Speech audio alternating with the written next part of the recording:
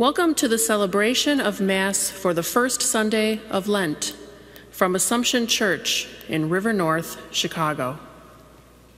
Led by the Spirit of our God, we go to fast and pray. With Christ into the wilderness, we join his paschal way. Rend not your garments, rend your hearts, turn back your lives to me. Thus says our kind and gracious God, whose reign is liberty.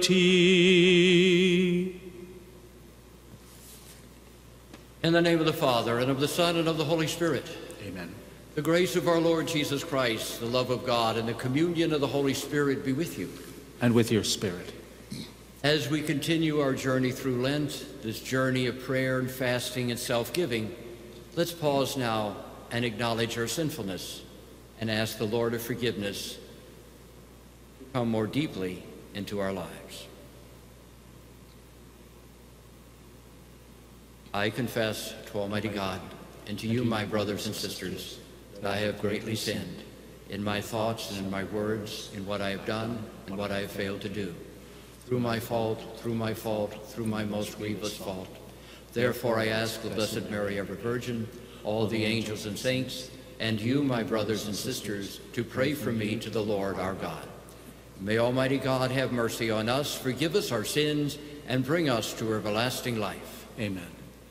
Kyrie eleison, Kyrie eleison, Christe eleison, Christe eleison, Kyrie eleison, Kyrie eleison. Let us pray. Grant, Almighty God, through the yearly observance of Holy Lent, that we may grow in understanding of the riches hidden in Christ, and by worthy conduct pursue their effects. Through our Lord Jesus Christ, your Son, who lives and reigns with you in the unity of the Holy Spirit, God forever and ever. A reading from the book of Genesis. The Lord God formed man out of the clay of the ground and blew into his nostrils the breath of life, and so man became a living being. Then the Lord God planted a garden in Eden in the east, and placed there the man whom he had formed. Out of the ground the Lord God made various trees grow that were delightful to look at and good for food, with the tree of life in the middle of the garden, and the tree of the knowledge of good and evil. Now the serpent was the most cunning of all the animals that the Lord God had made. The serpent asked the woman, "Did God really tell you not to eat from any of the trees in the garden?" The woman answered the serpent, "We may eat of the fruit of the trees in the garden. It is only about the fruit of the tree in the middle of the garden that God said, 'You shall not eat it or even touch it, lest you die.'" But the serpent said to the woman, "You certainly will not die. No, God knows well that the moment you eat of it, your eyes will be opened, and you will be like gods, who know what is good and what is evil." The woman saw that the tree was good for food, pleasing to the eyes, and desirable for gaining wisdom. So she took some of its fruit and ate it, and she also gave some to her husband, who was with her, and he ate it. Then the eyes of both of them were opened, and they realized that they were naked, so they sewed fig leaves together and made loincloths for themselves. The word of the Lord. Thanks be to God. Be merciful, O Lord, for we have sinned. Have mercy on me, O God, in your goodness. In the greatness of your compassion, wipe out my offense. Thoroughly wash me from my guilt, and of my sin cleanse me. Be merciful, O Lord, for we have sinned. For I acknowledge my offense, and my sin is before me always. Against you only have I sinned, and done what is evil in your sight. Be merciful, O Lord, for we have sinned. A clean heart create for me, O God, and a steadfast spirit renew within me. Cast me not out from your presence, and your Holy Spirit take not from me. Be merciful, O Lord, for we have sinned. Give me back the joy of your salvation, and a willing spirit sustain in me. O Lord, open my lips, and my mouth shall proclaim your praise. Be merciful, O God, for we have sinned.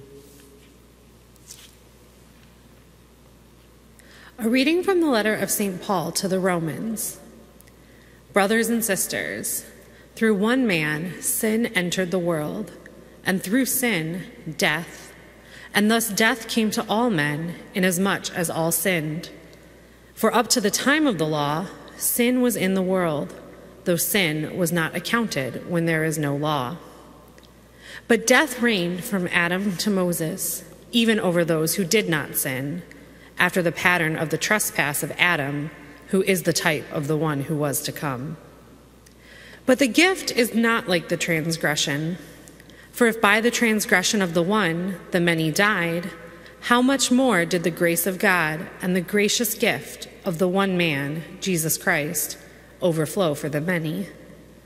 And the gift is not like the result of the one who sinned. For after one sin, there was the judgment that brought condemnation. But the gift, after many transgressions, brought acquittal. For if, by the transgression of the one, death came to reign through that one, how much more will those who receive the abundance of grace and the gift of justification come to reign in life through the one Jesus Christ? In conclusion, just as through one transgression condemnation came upon all, so through one righteous act acquittal and life came to all. For just as the disobedience of the one man, the many were made sinners, so through the obedience of the one, the many will be made righteous. The word of the Lord. Praise to you, Lord Jesus Christ, King of endless glory. One does not live on bread alone, but on every word that comes forth from the mouth of God. Praise to you, Lord Jesus Christ, King of endless glory.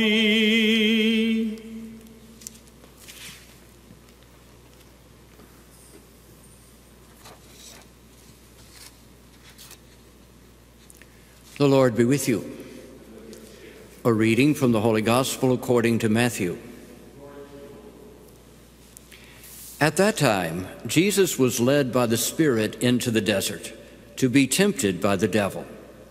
He fasted for 40 days and 40 nights, and afterwards he was hungry. The tempter approached and said to him, "If you are the Son of God, command that these stones become loaves of bread." He said in reply, "It is written, 'One does not live on bread alone, but on every word that comes forth from the mouth of God.'" Then the devil took him to the holy city and made him stand on the parapet of the temple and said to him, "If you are the Son of God, throw yourself down, for it is written, 'He will command his angels concerning you, and with their hands they will support you, lest you dash your foot against a stone.'" Jesus answered him, "Again it is written, 'You shall not put the Lord your God to the test.'" Then the devil took him up to a very high mountain and showed him all the kingdoms of the world in their magnificence. And he said to them, "All these I shall give to you, if you will prostrate yourself and worship me."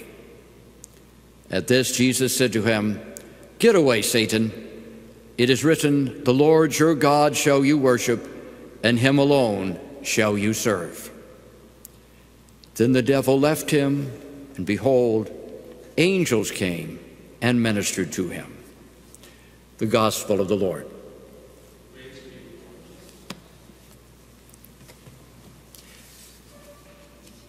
One of the things that used to puzzle me and maybe puzzle you is in this first reading from the book of Genesis, when the serpent slithers up to Eve and starts talking to her about eating the forbidden fruit from the tree of the knowledge of good and evil. The serpent says, "If you eat that fruit, it will make you like gods who have the knowledge of good and evil." Well, what's so wrong about that? Aren't we supposed to want to be like God or more like God? But the temptation is really very subtle. There's nothing wrong with wanting to be like God. But what the serpent was presenting was a false idea of what it means to be like God. What makes God God is not knowledge, but love. And later, God would indeed give commandments and teachings about what was right and wrong, but those commandments grew out of his love. That these commandments were sort of like a recipe for the community to live a full and free and happy life, something that Adam and Eve had at the very beginning. Because Adam and Eve had everything they needed for such a life. They just had to be asked to care for the earth, to partner with God in caring for what God had created, so that the whole world would reflect the image of the Creator. But Adam and Eve decided to take something that wasn't offered and to decide ultimately for themselves what was right and wrong, to take on this responsibility that really belonged to God, not the creature, to decide what was right and what was wrong. And so this original sin, because it destroyed this original harmony, this original openness between Adam and Eve and the first humans and God, that they became aware of a sense of shame. And the scripture speaks about nakedness, right? So it's not a description of their wardrobe or lack thereof. It was an idea that they had nothing to hide, that everything was transparent and open, right? That Adam and Eve had nothing between them and nobody had anything between the human community and God.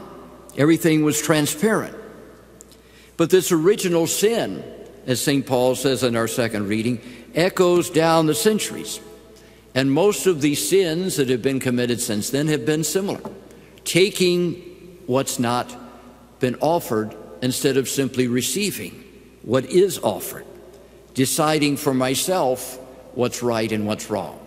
If it's right for me, it's right. And that's led to all of the issues that we deal today, whether it's war or inequality or manipulation or division. It's traveled down the centuries.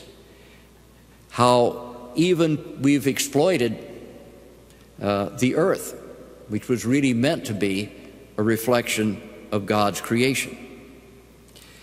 But here we see Jesus reversing the process.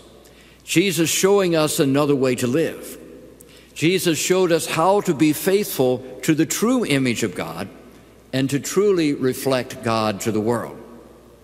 You know, there's a striking resemblance between the temptations that Jesus faced in the desert with the temptation that Adam and Eve faced. On the surface of things, as with the temptation of Adam and Eve, the temptation didn't seem like any big deal. It wasn't terribly wrong what Satan was proposing. There's certainly nothing criminal here.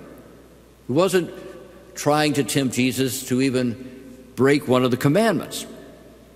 And we can open the newspaper every day or dial up our news feed every day and read about much worse, much more terrible things that are happening in our city and our world than anything that Satan was proposing to Jesus. You think about the people of Ukraine who've been suffering now for a year from a war.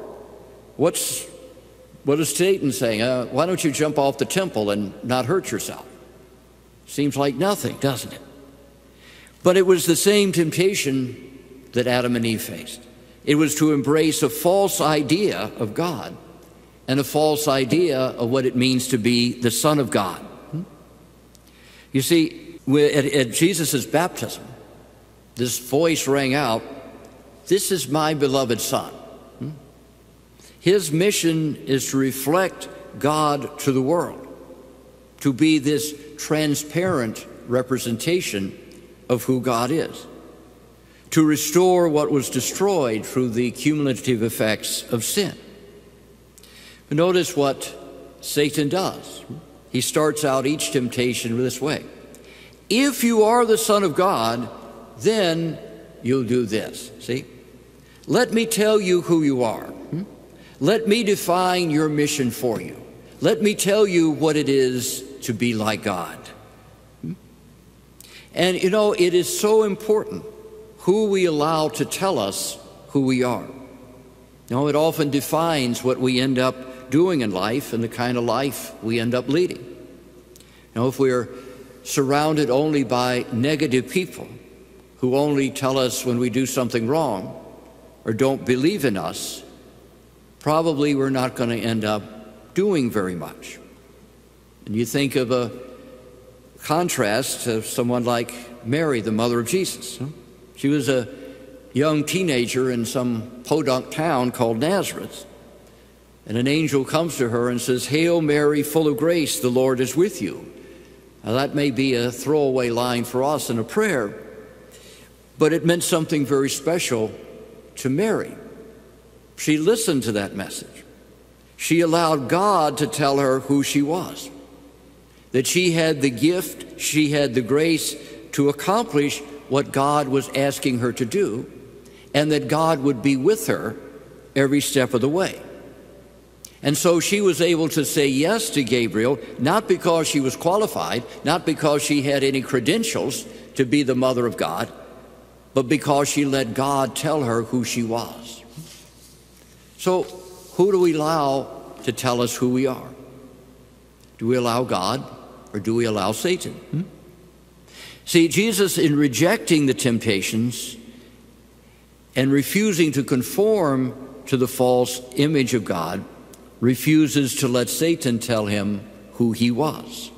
And he reaffirms his mission, which is also, in its own way, our mission. The first temptation to turn these stones into bread. Well, that's a reasonable temptation if you haven't had anything to eat for 40 days. But it's also a temptation to use your gifts for selfish reasons. And we're sometimes tempted to do that too.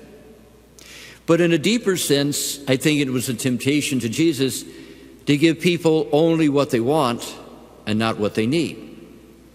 You know, Jesus did feed thousands of hungry people, but he didn't stop there. He told them that they needed not just bread, but the bread of life. You need my flesh, which is given for the life of the world.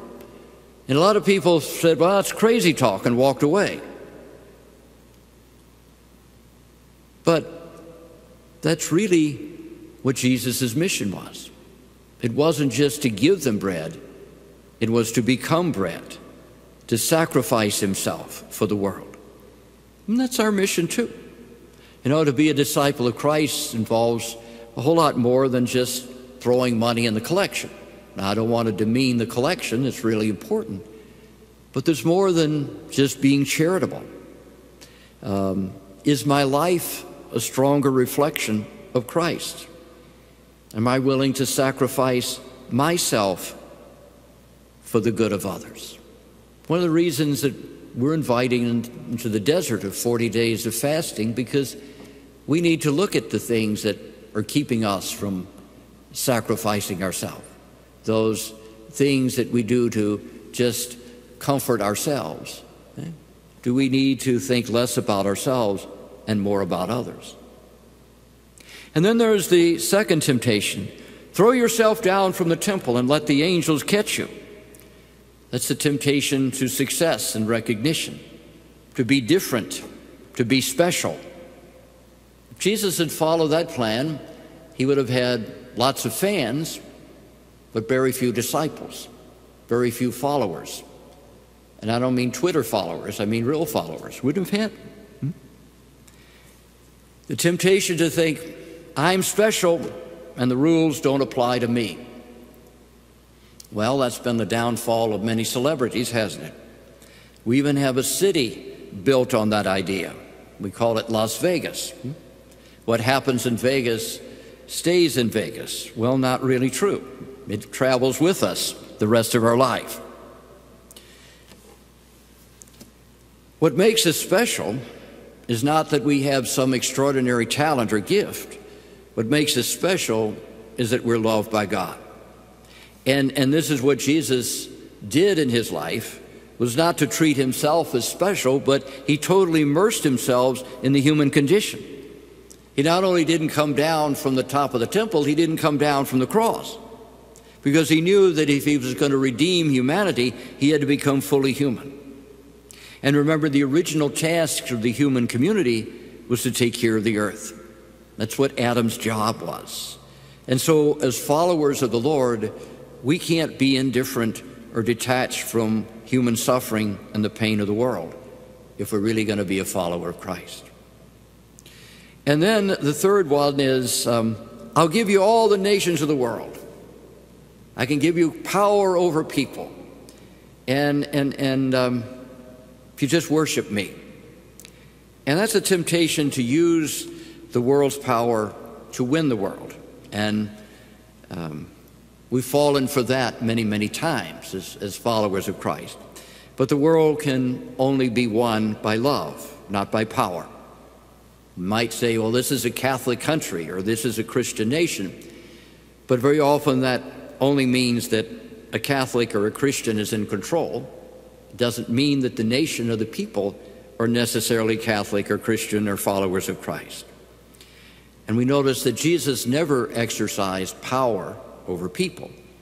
He did over sin and over demons, but not over people, because Jesus realized that only love can save the world. It's interesting that this gospel has been read on the first Sunday of Lent since way back in the 5th century. I think because it says so much about what Jesus' life and mission was, and also about ours. But Lent, as you may know, in the early days, it was really focused on those preparing for baptism. And it was the season in which those of us who were not yet Christian were trying to separate ourselves from the values of the world and to embrace the life and the witness of Christ. And that's still true. Our catechumens and candidates will be attending the rite of continuing conversion and election at the cathedral Sunday afternoon. But it's also, the season of Lent is also for those of us who have been baptized to recommit ourselves to our true identity and to God's true identity, that God is a God of love, and whatever else happens to us in life, we are still his beloved sons and beloved daughters, and that's our truest and deepest identity.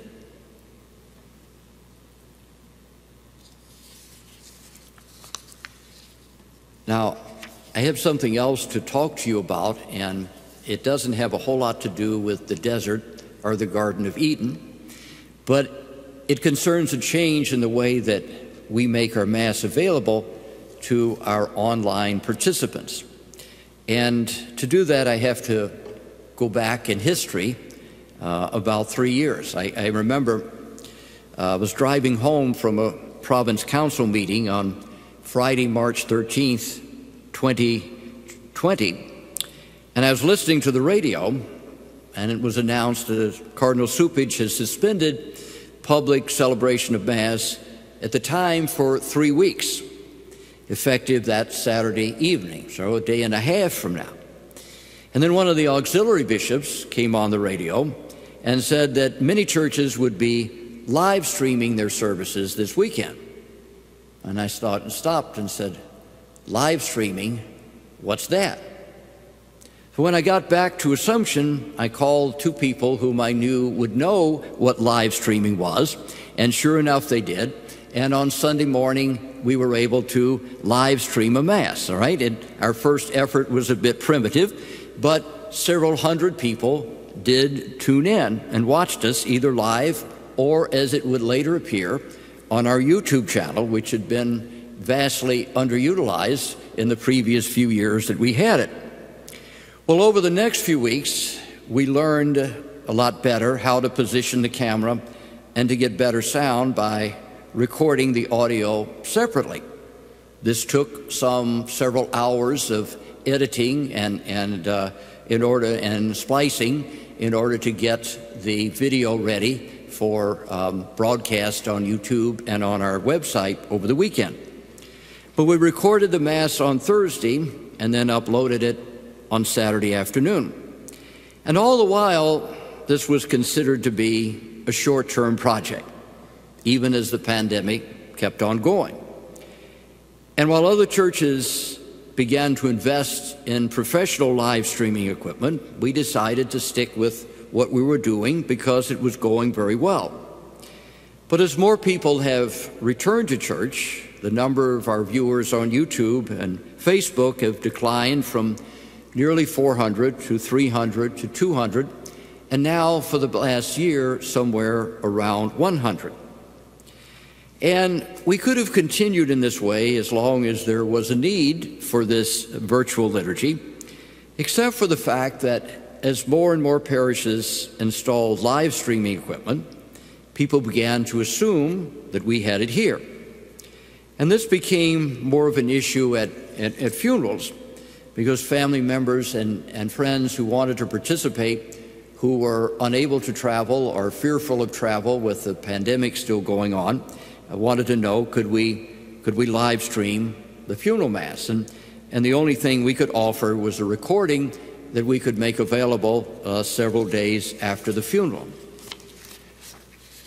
So last fall, we made the decision to join the ever-increasing number of churches that live stream. Now, due to the infamous supply chain issues, it took about 6 months for the equipment to arrive. But it's here now, and we've experimented with it for several weeks. And a real positive about waiting until now is that the equipment that we have, it's enabled engineers to perfect the product, and have also gained a better understanding of what people are looking for when they live stream. So this past week we had 3 funerals at Assumption, and 2 of the families requested live streaming, and we were able to provide a live transmission as well as a recorded version for viewing later. So effective next weekend, the weekend of March 5th, we will be discontinuing our recorded Masses, and we will begin live streaming the 9 o'clock Sunday Mass from Assumption, making it available about an hour later on YouTube. For home viewers, wherever they may be, or wherever you may be, this means that Mass will no longer be available on Saturday afternoon and early on Sunday morning. Mass will take a bit longer because it will no longer be edited for television. But on the positive side, it will feel more like you're actually at church again, and viewers will get a chance to hear preachers and presiders other than myself, who've been recording these for the last 3 years. I hope those of you who are able to come to church will at some point decide that I'd like to come back. Lent is a really good time to mark a return to church. But for those of you who have physical limitations or health concerns and are unable to come, I hope you'll continue to join us for our live stream Mass.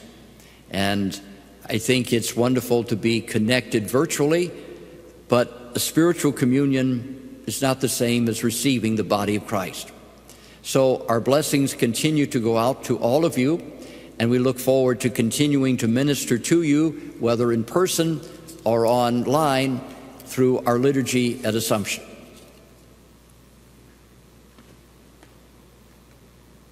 During this Lent and Easter season, we're invited to pray the Apostles' Creed because at the center of Lent and Easter is the baptism of new members. And so we're going to pray now the Apostles' Creed. I believe in God, the Father Almighty, creator of heaven and earth, and in Jesus Christ, his only Son, our Lord, who was conceived by the Holy Spirit, born of the Virgin Mary, suffered under Pontius Pilate, was crucified, died, and was buried. He descended into hell. On the third day he rose again from the dead.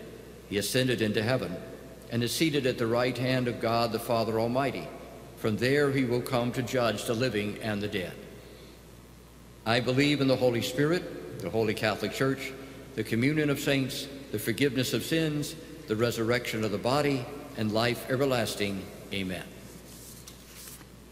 We place before our compassionate God our needs and the needs of the whole world. For the Church, that we may grow in our relationship with God by frequent reflection on the Word of God and reception of the bread of life, we pray to the Lord. For those who struggle with an unhealthy attraction to wealth, power, and control, that God will free their hearts and guide them to a life of faith and trust, we pray to the Lord. For victims of gun violence, that God will heal their physical and emotional wounds, give eternal rest to those who have died, and inspire us with new ways to end violence in society, we pray to the Lord. Lord, hear our prayer. For those who must fast every day, that our Lenten fasting may make us more aware of the homeless, refugees, and those recovering from natural disasters, and touch our hearts to be more generous, we pray to the Lord. For all who are homebound, that they may experience God's presence in their prayer, in their family members, and in visits from members of the faith community, we pray to the Lord.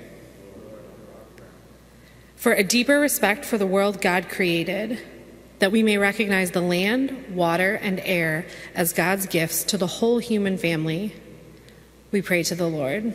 Lord, hear our prayer. God of the deserts and God of high places, see into our hearts. Please grant our prayers, spoken and silent. We ask this through Christ our Lord. Amen. Lead, kindly light, amid the gloom of evening. Lord, lead me on. Lord, lead me on through the night, on to your radiance. Lead, kindly light. Lead, kindly light. The night is dark, and I am far from home. Direct my feet. I do not ask to see the distant scene, one step enough for me. So lead me onward, Lord, and hear my plea. Lead, kindly light, amid the gloom of evening. Lord, lead me on. Lord, lead me on. my brothers and sisters, that my sacrifice and yours may be acceptable to God, the Almighty Father. May the Lord accept this sacrifice at your hands, for the praise and glory of God's name, for our good and the good of all his holy church. Give us the right dispositions, O Lord, we pray, to make these offerings, for with them we celebrate the beginning of this venerable and sacred time, through Christ our Lord. Amen. The Lord be with you. And with your spirit. Lift up your hearts. We lift them up to the Lord. Let us give thanks to the Lord our God. It is right and just. It is truly right and just, our duty and our salvation, always and everywhere to give you thanks, Lord, Holy Father, Almighty and eternal God, through Christ our Lord. By abstaining 40 long days from earthly food, he consecrated through his fast the pattern of our Lenten observance. And by overturning all the snares of the ancient serpent, taught us to cast out the leaven of malice, so that celebrating worthily the Paschal mystery, we might pass over at last to the eternal Paschal feast. And so with a company of angels and saints we sing the hymn of your praise, as without end we acclaim. Holy, holy, holy Lord God of hosts, heaven and earth are full of your glory. Hosanna in the highest. Blessed is he who comes in the name of the Lord. Hosanna in the highest.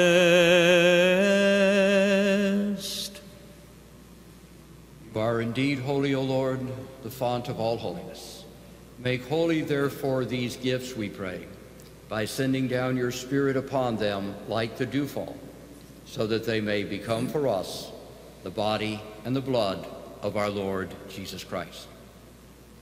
At the time he was betrayed and entered willingly into his passion, he took bread, and giving thanks, broke it, and gave it to his disciples, saying, "Take this, all of you, and eat of it, for this is my body, which will be given up for you."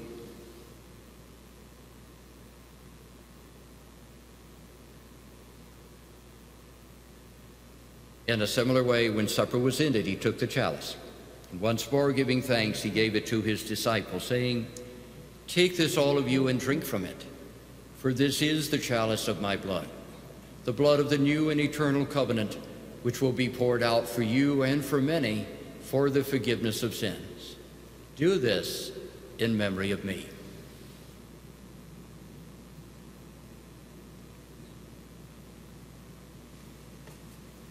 The mystery of faith. When we eat this bread and drink this cup, we proclaim your death, O Lord, until you come again. Therefore, as we celebrate the memorial of his death and resurrection, we offer you, Lord, the bread of life and the chalice of salvation, giving thanks that you have held us worthy to be in your presence and minister to you.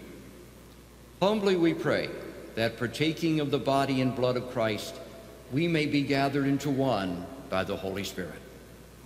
Remember, Lord, your church spread throughout the world, and bring her to the fullness of charity, together with Francis our Pope, and Blaise our Bishop, and all the clergy and all who minister to your people. Remember also our brothers and sisters who have fallen asleep in the hope of the resurrection, and all who have died in your mercy. Welcome them into the light of your face. Have mercy on us all, we pray, that with the Blessed Virgin Mary, Mother of God, with Blessed Joseph, her spouse, with the blessed apostles and all the saints who have pleased you throughout the ages, we may merit to be co-heirs to eternal life, and may praise and glorify you through your Son, Jesus Christ.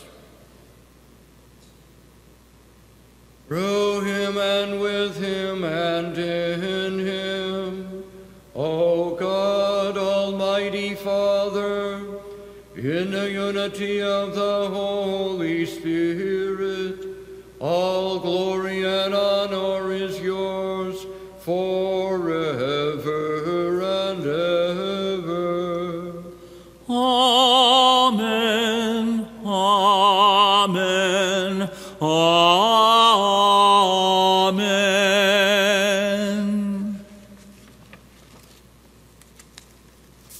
At our Savior's command, informed by divine teaching, we dare to say, Our Father, who art in heaven, hallowed be thy name. Thy kingdom come, thy will be done, on earth as it is in heaven. Give us this day our daily bread, and forgive us our trespasses, as we forgive those who trespass against us. And lead us not into temptation, but deliver us from evil. Deliver us, Lord, we pray, from every evil. Graciously grant peace in our days, that by the help of your mercy we may be always free from sin and safe from all distress, as we await the blessed hope and the coming of our Savior, Jesus Christ. For the kingdom, the power, and the glory are yours, now and forever. Lord Jesus Christ, you said to your apostles, Peace I leave you, my peace I give you. Look not on our sins, but on the faith of your church, and graciously grant her peace and unity in accordance with your will, who live and reign forever and ever. Amen. The peace of the Lord be with you always. And with your spirit. And we share God's gift of peace with the world.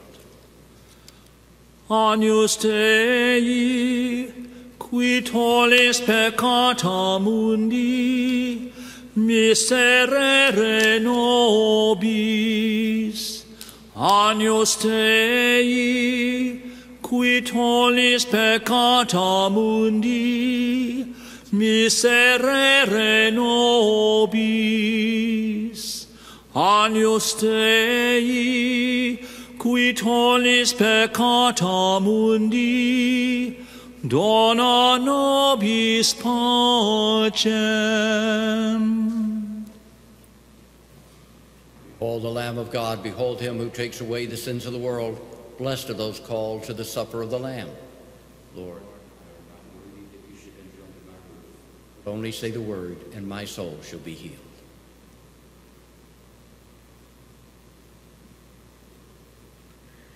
We pray an act of spiritual communion. My Jesus, I believe that you are in the Blessed Sacrament. I love you above all things, and I long for you in my soul. Since I cannot now receive you sacramentally, come at least spiritually into my heart. As though you have already come, I embrace you and unite myself entirely to you. Never permit me to be separated from you. Amen.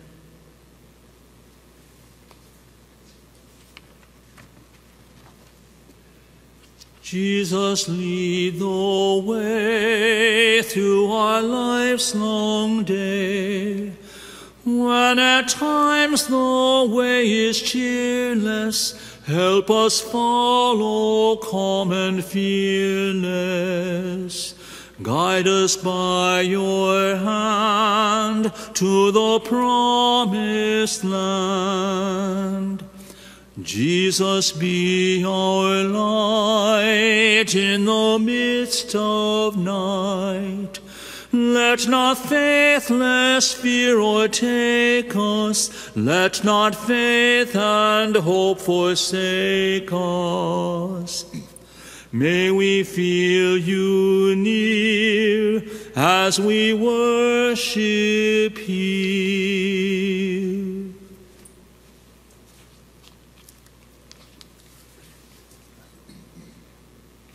Let us pray. A bountiful blessing, O Lord, we pray, come down upon your people, that hope may grow in tribulation, virtue be strengthened in temptation, and eternal redemption be assured through Christ our Lord. Amen. Those of you who are joining us next week, remember the live stream is available about 9 o'clock, and then about 11 o'clock you can watch the rebroadcast as many times as you want. The Lord be with you. And with your spirit. May Almighty God bless you, Father, Son, and Holy Spirit. Amen. Go in peace, glorifying the Lord by your life.